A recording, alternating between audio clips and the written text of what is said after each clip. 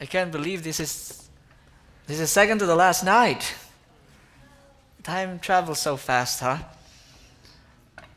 God has been so good. It has been a huge blessing for me to be here, as I've been saying almost every night. And again, I'd like to greet everyone. Happy Sabbath. What's your favorite day of the week? That's good. Some people will just think longer, like, you're supposed to say Sabbath. And remember one time when I asked, and I'll ask this question as well to you, what sunset are you looking forward to? Oh, now you're thinking. Friday, okay. I have a confession to make. I was looking forward for the Saturday sunset before. A little background. My mom, they call her Hitler. She's quite a strong mom, but she passed away already. But my mom, every time the kids would somehow scare one another, they don't say, there's the police, or there's a ghost or something. They just yell my mom's name and the kids are running away. So I was a faithful kid growing up, not because I want to go to church, but because I was afraid of my mom. The Lord has mercy, my mom has no mercy. And every single Sabbath is just like this. That was a very stressful day for me. Like I'll think, have I cleaned the things that I need to clean? Have I washed the things that I need to wash? And all those things were bothering me. And then, have I bought the tofu? Have I bought this? So it was just like stress. So for me, I was not really looking forward for the Sabbath. Don't worry, friends, this will get better. So, and one particular time, I remember that my friends and I was a youth leader in the church. And by the way, our church is located at the edge of the city. So when you open my window on the left, you'll see a mall like 800 meters away. When you open my window on the right, it's like a mall 350 meters away. So we are looking forward for Sabbath to end. And sometimes there was even one time that we gathered together near the edge of the river and we're doing a countdown. It's like New Year's, like 10, 9, 8, 7, 6. And when it's sunset, we march to the mall and we're thinking, wow, what a sad, when I look back now, what a sad thought to think about Sabbath. And I did not really realize how beautiful a Sabbath is.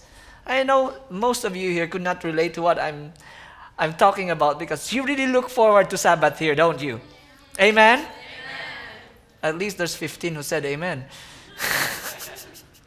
But this is one thing, our desire, that this Sabbath will be a blessed Sabbath. So before I continue on, I'd like to request those who are able once again to kneel down with me for a word of prayer.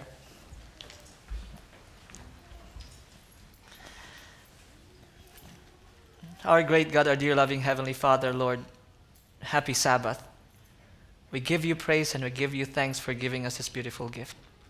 Not just a time that we could rest from all our worries, from all our chores, from all our cares, but a time, dear Father, that we could have an intimate day with you. Lord, I pray that may each and every heart, each and every thought be centered upon you. Help us, Lord, to receive what you would want us to receive. So, Lord, I pray that you please prepare our hearts, prepare our minds, and may you pour upon us a full measure of your Spirit. Father, once again, I pray that you please move me out of the way, that I will not be seen, I will not be heard, but Jesus and Jesus alone be seen, be heard, be lifted up and exalted. Once again, dear Father, I pray that you please fill this room with your Holy Spirit. For we pray this in the loving name of your Son, Jesus. All your children say, amen. So as I shared a while ago, I was a youth leader, and all the while I thought that I'll be leading my group to enjoy Sabbath my own way. I was wrong.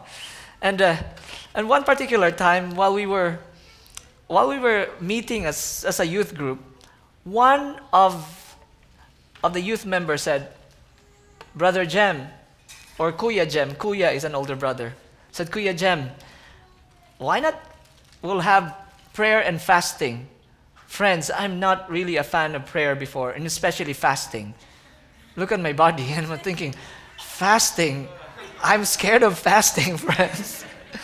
I'm thinking, what is she thinking about? And I did not blurt it out because I'm the youth leader. So I said, oh, so when do you think is the best time to do prayer and fasting? I said, next Sabbath. I'm thinking, are you crazy? Sabbath is where we had potluck. Missing out potluck. And friends, here you could really see that it is really the Holy Spirit moving the heart of this person. Who in the right mind, especially young people, would miss potluck? And then so I just went along.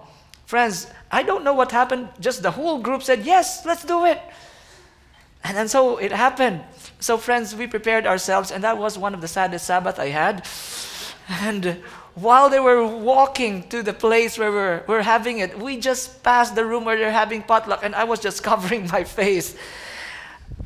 And while we were there, while we're reading the Bible, we're having real beautiful Bible study, we forgot about food.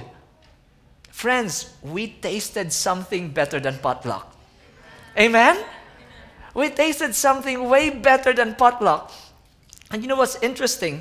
Because while we were doing this, and it was such a blessed day, at the end of the day, one said, hey, let's do this again next week. I'm thinking, oh, another potluck missed.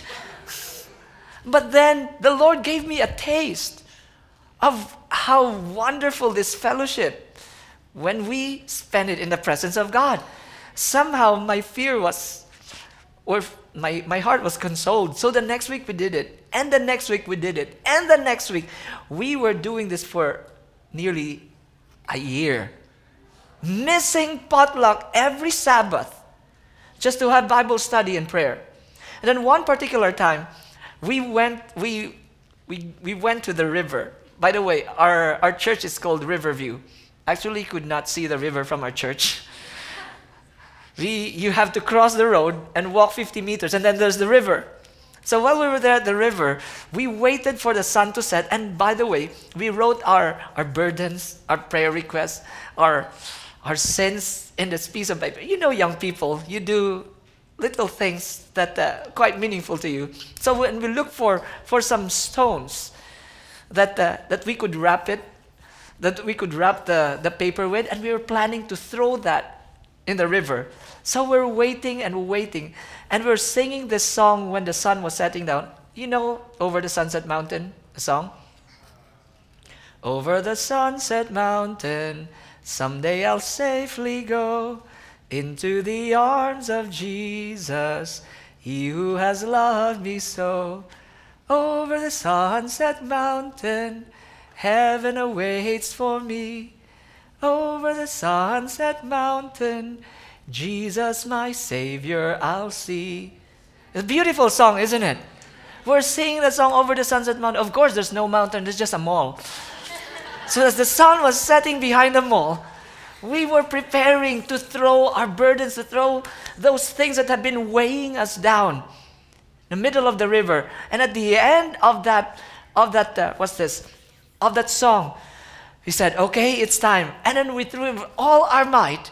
And then when I turned to the person next to me, she was like crying. And she was like, and me being a nosy person, I said, why are you crying? One of my hobbies is minding other people's business. I got it from my mom. And then she told me, because Sabbath is over. I'm thinking, cheesy.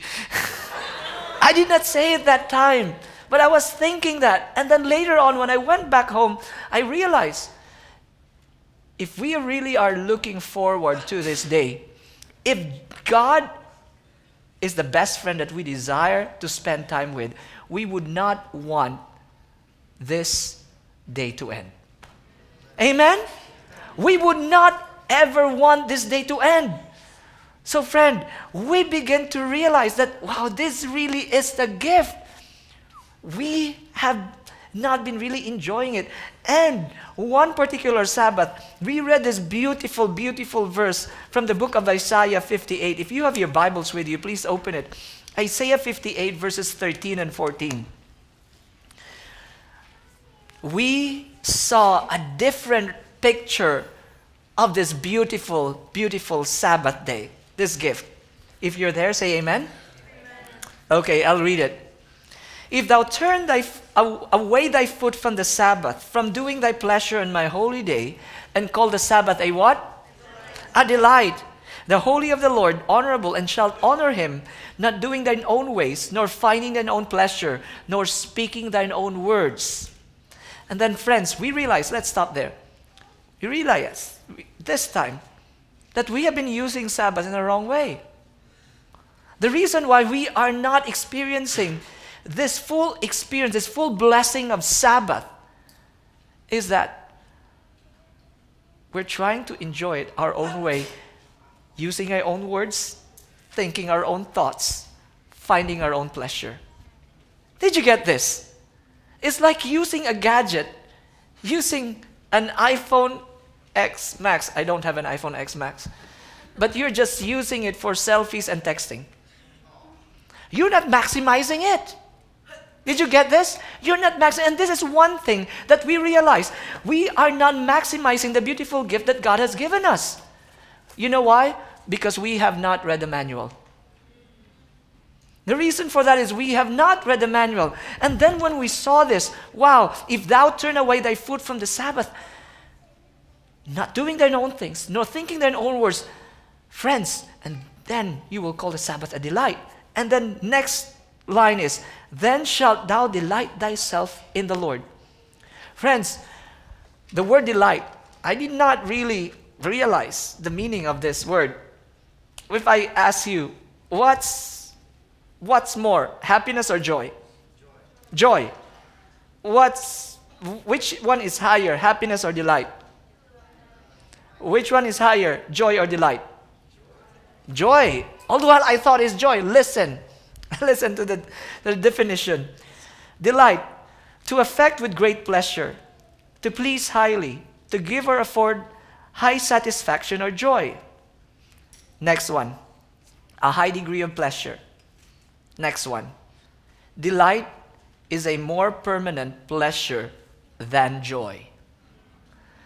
Did you get this? Delight is a more permanent pleasure than joy. And then I realized, wow, this is what God has wrapped in Sabbath. Amen? This is what God is preparing for us in Sabbath. And let's go back to verse 14. Then shalt thou delight thyself in the Lord, and I will cause thee to ride upon the high places of the earth, and feed thee with the heritage of Jacob thy father, for the mouth of the Lord has spoken. It says here, and I will cause thee to ride upon the high places of the earth. In other parts of the Bible, in Deuteronomy, it says, I will make thee the head and not the tail. Amen? Deuteronomy 28 verse 13. And it says there, thou shalt be above only and thou shalt not be beneath. Isn't that powerful? It's like a commandment. Thou shalt not be beneath. Thou shalt be above only. Thou shalt not be beneath. Last 2011, I went to Adventist University of the Philippines, and a friend of mine, an Indian friend of mine, said, Jam, you should hear this story. And I said, what story? Yeah, there was this 3 young Indian high school academy students who were planning to take their national exam. What do you call that? NSAT or LSAT? Yeah, something like that. It's in India. And friends, it was placed on a Sabbath. And they were trying to ask permission from the Commission on Higher Education and the people said, no, this is a national exam. We could not give you excuses. You have to take it on that day. But these 3 young kids, they were praying and praying and praying together with their teacher. And somehow, these officials were moved by the Holy Spirit, and they said, okay, we'll give you a special exam, but it's not on another day. It's still on the same day. It will be on your sunset. At 6 to 8. Friends, this is a whole day exam. This is an 8-hour exam. They were only given 2 hours to complete it. But they did not complain.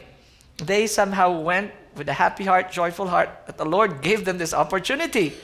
And friends, have you noticed, I don't know if you have noticed when there is like a math quiz or a quiz bee, the finalists are always Indians.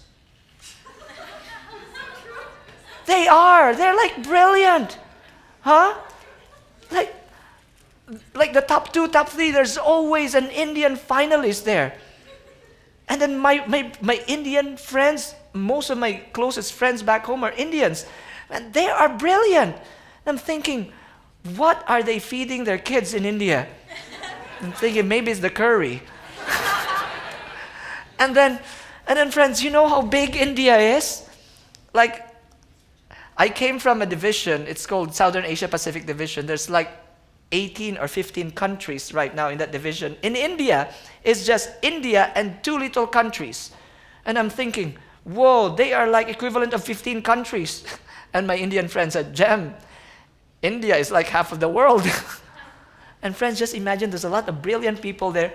When the result of the examination was released, the top 3 was these 3 Seventh-day Adventist kids. What did the Lord say? I will make you the head and not the tail. I will make you the head and not the tail. What the Lord has promised, it will come to pass. And this is one thing that we should remember. Remember the God that we learned about last Tuesday night? The God who spoke and all those stars came into existence. The same God who made this promise. The same God who spoke those words. The same God who is faithful to what He has promised. And I love another story that I'd like to share with you. Who among you here loves to hear choir sing? Yeah. And have you heard about the Philippine choir?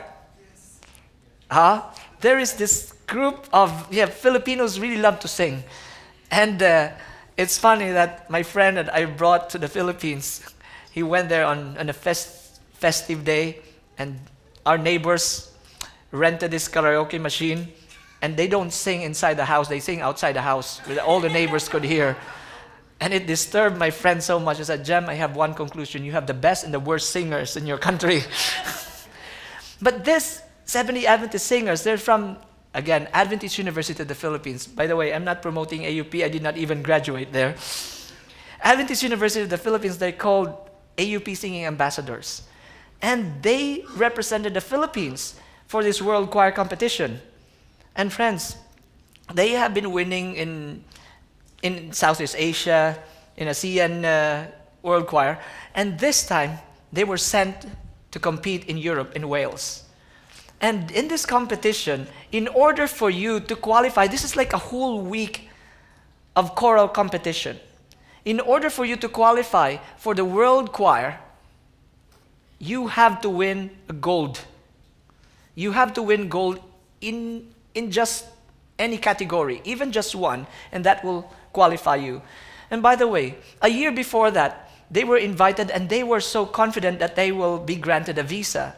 Friends, they were denied of a visa, but the next year, they prayed. They said, Lord, our desire is to glorify your name. So they gathered together and they said, our only purpose for joining this is to give the highest glory to God. And friends, they were granted a visa. So now they were so happy. And when they competed throughout that week, they did not just win 1 gold. They won 2 golds. They were the only country who won 2 golds. So friends, they were so excited until they heard that the schedule of the World Choir, the Choir of the Worlds, rather, was on Sabbath. Friends, and it's not just the Sabbath, it's the summer Sabbath. And when it's summer, it's a late sunset. And friends, during that Sabbath, you know what time was the sunset? It was 9:30 in the evening. 9:30, and they were saying, okay, game over. And they were so disappointed. They were so frustrated. They were crying. They're saying, Lord, you brought us this far just for this. We are at the edge of seeing your name glorified and just this. And then they were weeping, they were crying. And then one of them said, you know what? Our goal here is not just to win the Choir of the World's trophy, the Pavarotti trophy. Our goal here is to glorify the name of God. And God gave us 2 opportunities to do that. So why are we crying about? And then they composed themselves and said, yes, we forgot. And then they said, so what are we going to do on Sabbath? Because there's no Seventh-day Adventist church there. And then they said, maybe we could do a concert on Sabbath. We could do a religious concert. I said, where? I said, oh, there's in the town square, there is a church there. Since they are Sunday keeping church, Sabbath is free. So they decided, okay, let's do that on Sabbath afternoon. So they had their Sabbath school in the place where they're staying, and they marched to that place, all decked out there. They look like they're gonna really do a concert. So they were marching in the city square, and people saw them because this was in live telecast in the whole of Europe. And then they noticed them. Oh, this is the Philippine choir. This is the choir that is the bet to win the whole competition. So they followed them, and they invited those people, and the people began to flock in this little church. So they sang the concert, they sang religious songs. And the people who were there in the audience, they listened to these beautiful songs. And after each song, they will read a verse, they will read a quote from the Spirit of Prophecy, and they'll sing again. These people did not even know that they're getting a Bible study. And at the end of their concert, they sang this song, the Irish Blessing. I don't know if you know the song. May the good Lord bless and keep you. It's a prayer song. And while they're singing this song, the audience began to tear up. And the leader offered a word of prayer. And after he offered a word of prayer, they all went down and shook the hands of these people. And these people were asking them, who are you kids? We have not met people like you. You are like angels that came down to this earth and blessed us. And then they talked about the God that they serve. They talked about being a Seventh-day Adventist. They talked about Jesus, and they stayed there for like a few more minutes, like I think an hour, talking to these people. And friends, after that, one of them was saying while they're walking, and this person was in tears, and he said, for the first time, I felt like this really is a ministry. And they were singing while going back to their van. Friends, that day they experienced delight. Amen? For the first time, they experienced something that they have not experienced before during Sabbath. And while they were heading back to the place, and they said, let's do a sundown worship. Of course, it's not yet sundown. It's an advanced sundown worship. So they stayed more. They talked about what they experienced. And while they were heading back to the place where they're staying, they said, you know what? The moment we arrive to our place, it's going to be sunset. Why not let's just pass by a convention center and see what's the result of the competition. Friends, a little more than 9:30 when they arrived. And then when they arrived, friends, they discovered that the program has just begun. The program has been delayed and delayed and delayed. And it did not start until it was 9:30 in the evening. The moment they realized that, they all broke down. They all broke down. They were crying. They said, this is the hand of God. Amen? Friends, this beautiful, beautiful verse, 1 Samuel 2 verse 30. I just want to get one line there. For them that honor me, will I honor. The rest was history. They won the Pavarotti trophy. They were the world champions for that year. And you know what's amazing? When they were going up to the stage, they were pointing to the God, and they were all in tears. They said, they know for a fact it is only God who made this happen. And you know what's the craziest thing? While they were packing up their things, they forgot something. They forgot their trophy. And The friend who was telling me this, he was part of that choir. Actually, before I came here this week, I did a retreat for most of them who are living in the U.S. right now. They're still having this group, this choir, but different generations now. And he said to me, "You know what, Kuya Jem? I'll forget everything, but I'll never forget what God has done for us." Isn't it amazing, friends? This is what happens, my dear friends, when God is honored. For them that honor me, I will what? I will honor. And this is one thing that we missed out. And especially for us, you have the privilege here of really enjoying your Sabbath. But when you go out in the real world, you'll face the trials head on.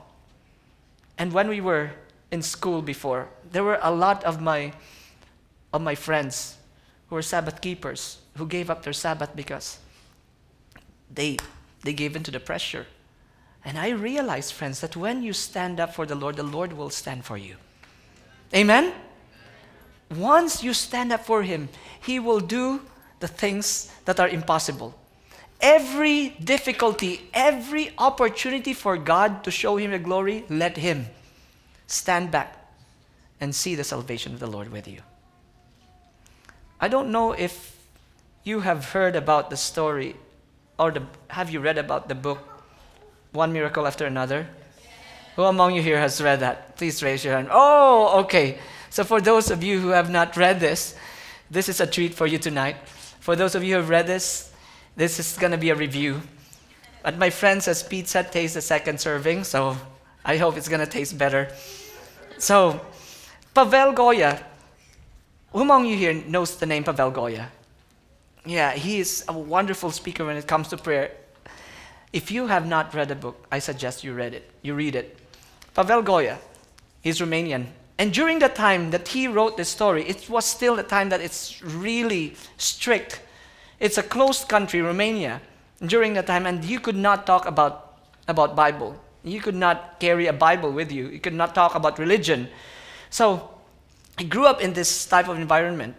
And one of his challenges was really Sabbath, especially when he went to college. And in college, he has to undergo a military training. In the military training, it's really the military who trains you. Because back home in the Philippines, we have this military training, but it's not the military who trains us. It's just the officers in the school who trains us. So this time, he was praying, "Lord, it's going to be a challenge to keep the Sabbath. So I want you to lead me. I want you to open the doors for me to minister." And friends, wonderful things have been given to opportunities to show his superiors and his colleagues that God can do wonders. So every Sabbath he was excused, but then he was not satisfied and said, "Lord, please give me a favor with my high-ranking officials that they may find favor in me, that we'll build a good relationship." So friends, one day while he was walking around, he heard that there was this emergency thing that they were meeting about. He said that there was this frame that fell to the ground and it almost hit the major. And the reason that they are having this meeting because they said they want to replace that frame, and that is an antique. So they don't know how to do these things because a few weeks from that time there will be a tactical inspection. And if that frame is not replaced, it will be like a huge blow to their company. So friends, while they were talking about this, Pavel somehow inserted in this conversation and said, "Hey, officers, what can I do to help you?" He said, "Oh, if you're not a craftsman, then you could not help us. And by the way, I'm a craftsman." He said, "Oh, so maybe you can help. So what do you need?" And then so they explained what they need. And Pavel said, "If you could buy this and this and this material, maybe I could make you one." And then they said, "Okay." So Pavel, make long story short, he made it happen and they were blown away. He said, "Wow, we could not find a frame like this. Even if we searched the whole Romania, you just made a beautiful one." And then Pavel said, "And you know what? I was observing that while I was making all this stuff for this balance, I saw that Your weapons here are just scattered, and they don't have display cases. So if you buy me these materials, I could make a display cases, especially for the inspection that's about to happen.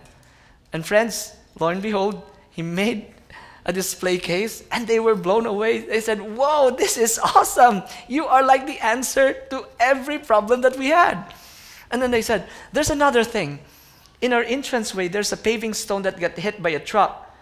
Can you help us repair that?" I said, "Yeah, maybe I can."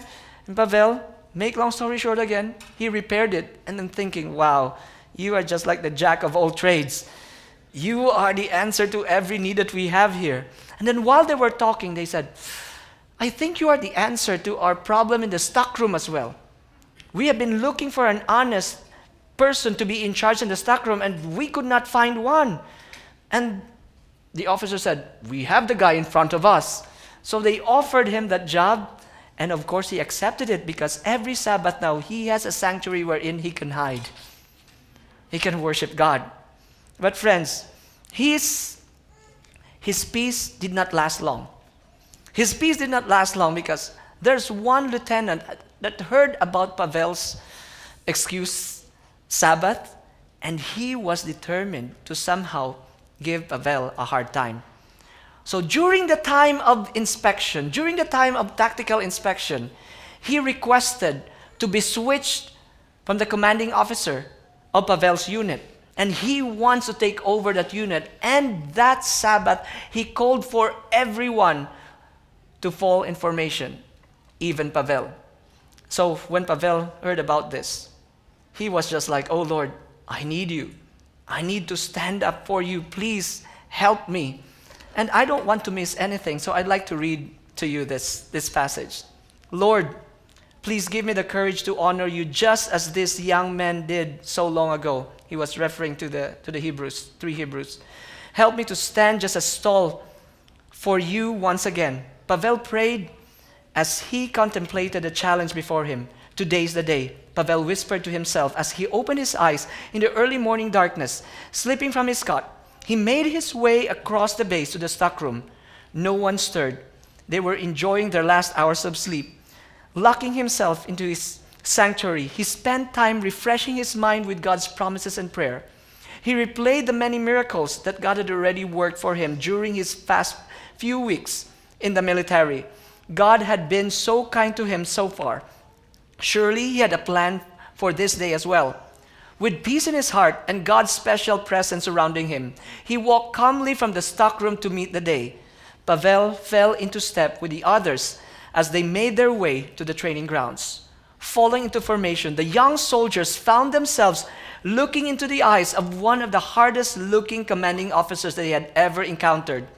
He had come to let them know who was in charge. Calling the soldiers to attention, he wasted no time with formalities or small talk. He had one item of significance in his agenda. It was Pavel. Positioning himself directly in front of him, he began screaming and yelling with such less dignity than his rank suggested. "I checked with your other lieutenants. Each of them admitted that you had not worked a single Saturday since your arrival in this garrison. Goya, you're either going to work or to go to prison. I will make sure of it if it's the last thing I do. Making you work on Saturday is going to be the goal of my life." Such a high goal, isn't it? It says here, "I'm going to make an example of you that will not soon be forgotten. And as you rot in prison, I will be promoted to major." The lieutenant screamed like a madman. The officer's demeanor continued to deteriorate with each determined threat. His whole body began to convulse as he stamped his feet up and down. The young soldiers looked on wide-eyed at the officer as he continued his tirade. "I'm presently the informant for the Secret Service Police. I intend to make you the object of my next promotion. I plan to work for the national security, and I'm not about to let you stand in my way. You've made a mockery of this country and the military for the last time. Goya, one step forward." The officer screamed shrilly in tones that made him nearly unintelligible. Pavel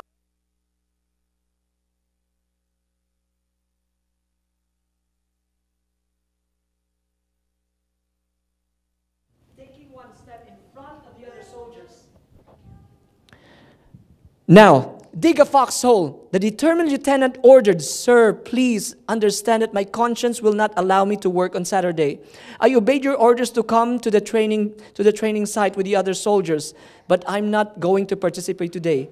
Today belongs to God, and I'm not going to do it," Pavel replied unflinchingly.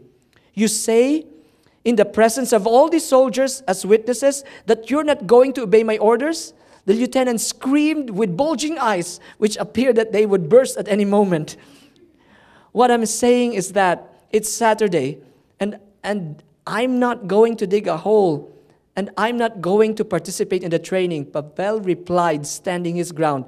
"Disobeying my direct orders, direct command in peacetime means 7 to 14 years in prison. And during wartime, it's 15 years to execution on the spot. Do you still refuse to obey me in front of all these soldiers?" Friends, his freedom, his life was on the line. He stood his ground. Sometimes it's not even our freedom that is not on the line, but it's easy for us to give in. Sometimes it's just our reputation. Sometimes it's just our face, but we give in. Listen to this. The lieutenant screamed in an unimaginable rage, "Sir, you can make that happen if you choose, but it's Saturday and my conscience will not allow me to work," Pavel calmly stated. The lieutenant lost all semblance of sanity. He began to foam at the mouth as he shouted. Have you seen those people who are so angry? Sometimes they're foaming like an icing on the side. This is what's happening in this lieutenant. I lost my... And he says here, lost all semblance of sanity as he shouted, ranted, and raved, leaping wildly in the air. Every soldier stood motionless as he observed the officer's display of rage and insanity. Leaving the soldiers to themselves, the lieutenant stomped to the palace headquarters, more like a spewing volcano than a dignified soldier. In a state of shock and afraid to move, the soldiers stood motionless for some time, unsure what they were expected to do. After a few minutes, they fell out of formation and began to walk back to the barracks to wait for further orders. Without anyone daring to walk next to the object of the morning's rage, Pavel made his way to the stockroom. Locking himself in the solace of his sanctuary, he prayed as the officers convened an emergency meeting, emergency session to decide his fate. The timing for Pavel's hearing couldn't have been worse. With the general's arrival just moments before the meeting began, the officers could be observed leaving their posts in every part of the garrison to participate in this hearing. The session began with the lieutenant's dramatic reenactment of the morning's showdown between him and the defiant soldier. At the end of his graphic portrayal, he insisted that the lengthiest prison sentence possible be immediately imposed. With the general present, the presiding officer deferred his position as officiator. Now, one of the highest military officials of the nation sat in the seat of judgment. What chance would any young soldier stand against these odds? His doom appeared to be inevitable. After listening to the charges and brief discussion, the general requested further details concerning the soldier in question. Is he a religious person? He asked. Yes, he is a Seventh-day Adventist. One of the officers replied. Is he preaching or passing out religious propaganda to the other men? No, but his example was the same effect. Does he drink or get into fights with the other men? No, he doesn't drink and never has had any problems with any other soldiers. Does he come back from his passage to the city on time? He is always on time and usually returns a little early. Another officer responded. Then what is he doing that is so intolerable? Demanded the general. He refuses to work on Saturdays. The lieutenant emphatically accused. I have heard all of that. But what else has he done? I would like to know more about who he is before deciding his case, the general continued.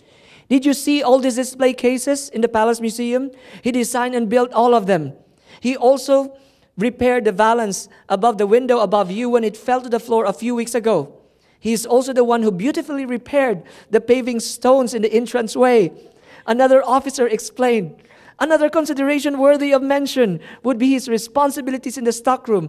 Since he has taken charge of it, not one item has been missing, he added. And you want to ruin his life? The general asked in astonishment, looking around the room at the other officers. I wish all our soldiers were like him. The military is obviously a better institution with his contributions. The general added with irritation in his voice. Turning to face the accusing lieutenant, he said with a bit of indignation of his own, leave him alone. If you touch this soldier, you will be in direct disregard of my orders, and I guarantee you, you will lose your job. If you have nothing more on the agenda, I've heard enough. This case is closed. Amen. The general stood and walked deliberately from the room, casting a final glance in the direction of the completely subdued lieutenant. Friends, I could picture the general like...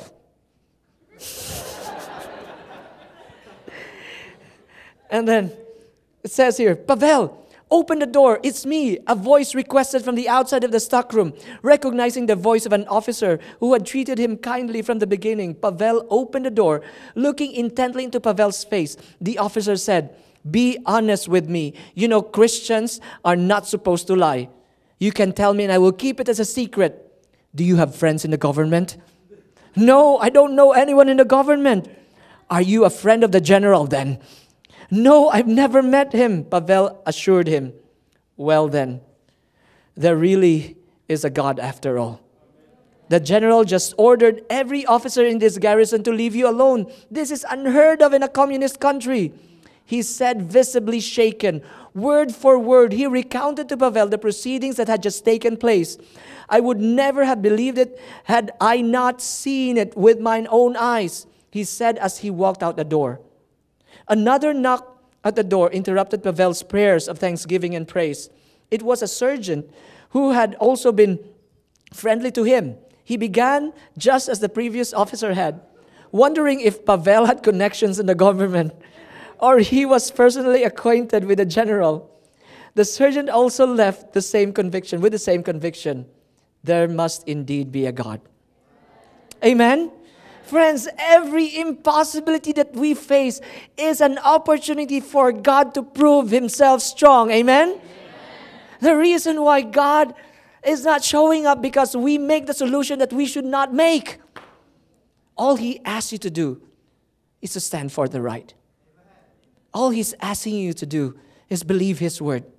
Trust Him, and He will show you that He is God. Friends, let us continue. From that moment on, every officer on the base knew who Pavel was. And they went out of their way to make sure that they treated him in a way that would please the general. Perhaps a good word from Pavel would net them a promotion. With a smile, his commanding officers told him that he was free to go to the city every Saturday, but to make sure he wore civilian clothes to avoid any possible controversy. He was also given a free officer's pass for the train, enabling him to go home for a visit any weekend he desired. The issue pass came also with the hopes that he would call the general and let him know how well they had treated his personal friend. Pavel couldn't help smiling at the providence of God. The other soldiers received only 3 passes for home leave for the entire 9 months, and they had to pay the train fare. The fact that God was Pavel's defender was known to all. The general knowledge proved to be very beneficial. Every other soldier in the barracks had repeatedly suffered the theft of personal belongings and special food items sent from home. Because of the fear of retribution from Pavel's God, his things were never touched. It simply was not worth the risk. It was much safer to steal from those without a God. Truly, his 9 months in the army were blessed in unimaginable ways. He won the favor of nearly all. Even the madman lieutenant softened over time. Friends, isn't this amazing? If you want to see the hand of God working, then let Him. Stay true to His command. Be obedient to every command that He gives. And let Him do His work. Amen? I love this beautiful verse from Deuteronomy 28, verse 1. It shall come to pass, if thou shalt hearken diligently unto the voice of the Lord thy God, to observe and to do all His commandments, which I command you this day, that the Lord thy God will set thee on high above all the nations of the earth. Amen? Verse 7, the Lord shall cause thine enemies that rise up against thee to be smitten or defeated before thy face. They shall come out against thee one way and flee before thee 7 ways. This is what happens, friend, when God fights your battle. This is what happens when God takes over. And most of the time, we do not let Him. We make our own solution. And as a result, we fail. We fail to see His hand. Amen? There's another story here before I close with Pavel. I love the story when he went to go to the city and he wants to call home because he wants to find comfort. So he only have 1 quarter. He was so poor. He only have 1 quarter. And this 1 quarter will avail him like 5 minutes talking over the phone. So he went there and he said, Lord, please bless this few minutes that I have with my family. I need this encouragement. So he went there, dropped his 1 quarter, and 5 minutes have gone by. 10 minutes, he was still on the phone. 30 minutes, and he was still on the phone. An hour had gone by, he was still on the phone. 2 hours have gone by, he was still on the phone. And finally, I don't know what time he ended, when he put back the phone receiver, cling, his coin came back. The next Sabbath, he went back again. And then he put his phone, friends, he was calling his family for hours. And when he put the receiver, cling, his phone came back. So many weeks that he has been doing this. Every time he puts back the phone, after a long hours of talk, cling. Friends, what do you do when you experience miracles? Share it, amen? Miracles are there to prove to people that you have a living God. So he shared it with his colleagues, with his fellow cadets. And his fellow cadets, now, you're just fooling us. And I said, if you want to witness, come with me. So one of his closest friends, cadet, went with him. And sure, they had separate booths. Okay, 1, 2, 3. And they did it. And the other guy, sure enough, after 5 minutes, his phone call was cut off. And Pavel was there like 15 minutes, 20, 30 minutes. And the guy said, no, I get your point now. I get your point, but I know your secret. And Pavel said, what's my secret? You found a defective phone booth. I said, so let's exchange phone booth. Friends, same thing. After 5 minutes, it's gone. And him, like 15, said, okay, now I know your real reason and real secret. And Pavel said, what's my real secret? You have a special coin. I said, okay, then let's exchange coin. They exchanged coin. Same thing happened. And his friend said, your God is really alive. And his last day, he went and gave a call to his parents. He said it was a 45-minute call. And then at the end of the call, he put the receiver back. There's no coin that came out. Because he knew that he will not need it anymore. And he looked up. He just uttered 2 words. Thank you. Friends, don't we have an awesome God? Don't we have a faithful God? Look back on what He has done. He has never failed us. We have failed Him numerous times, but He has never failed us. This is one thing I'd like to leave with you guys.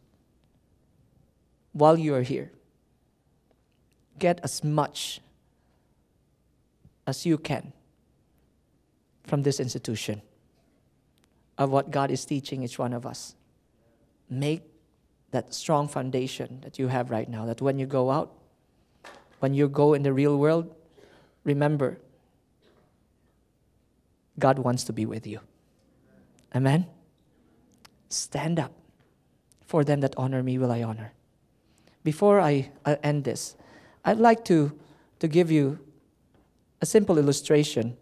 And this illustration somehow really inspired me when I saw this. Happened last, I think it was 5 years ago, when I witnessed this in Thailand. So I'd like to request my friend to give me this candle. Don't worry, it does not have to be lighted. Friends, this is one good illustration about Sabbath. I'd like to ask, who is the light of the world? The light of the world is always shining. Amen? You could never put him out. And this is Jesus, the light of the world. Every single day he is shining. But we could not somehow notice him because there's other lights taking away our attention. There's a light of assignments. There's a light of chores, things that you need to do for your family. There's just a lot of things trying to get your attention. And all the while I thought, remember friends, my thinking of Sabbath before, like, oh, I could not do the things that I want to do during regular days. I was feeling like I was limited during Sabbath. I did not really see the huge blessing and meaning of Sabbath until I begin to see Sabbath in God's perspective. And this is what happens during Sabbath, my dear friends. All other lights are put out. And when other lights are put out, you see him clearly. Friends, this is what happens during Sabbath. All other lights are put out. And all you get to see is Jesus. Amen? And friends, what happens when you see a light in a dark place? You go towards it. That's your cue. Come towards me. Come. Come. Be careful. There we go.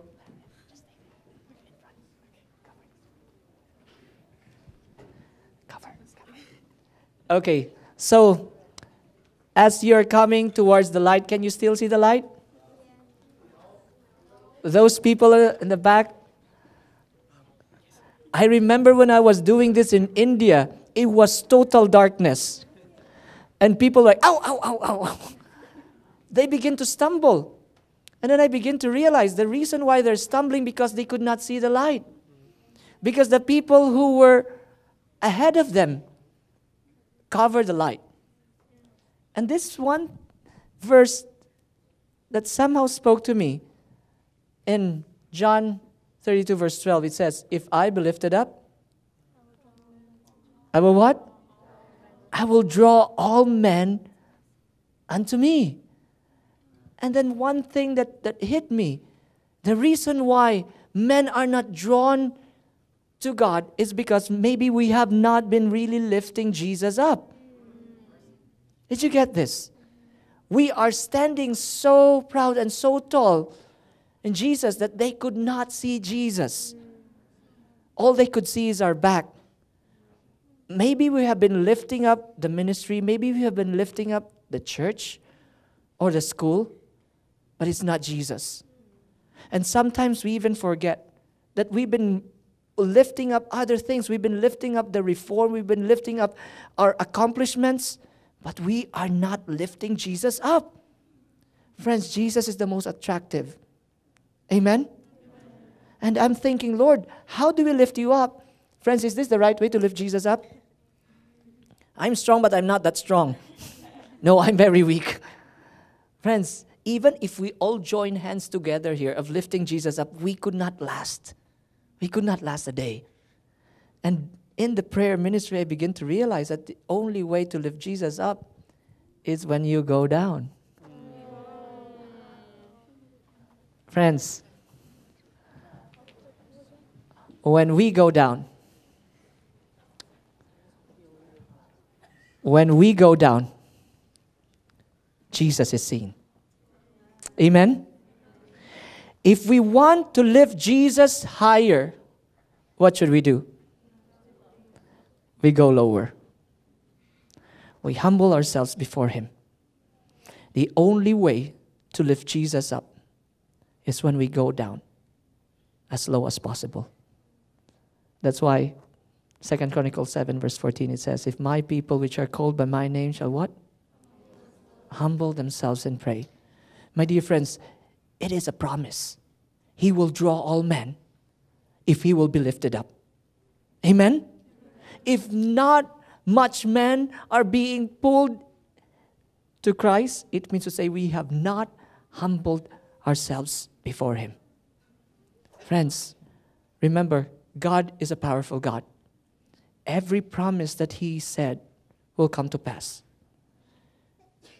The fault is not with the promise. The fault is not with God.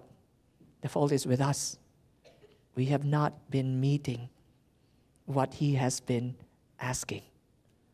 Friends, it is time to lift Jesus up. Amen? It is time for people to see the real Jesus. We are not that attractive. Jesus is the most attractive. So as we have this short united prayer tonight, let us lift up our prayers to the Lord. Let's mingle it, a praise or thanksgiving. If it be a prayer request, if it be a confession, let's lift it up. Short prayers. Let's bow our heads.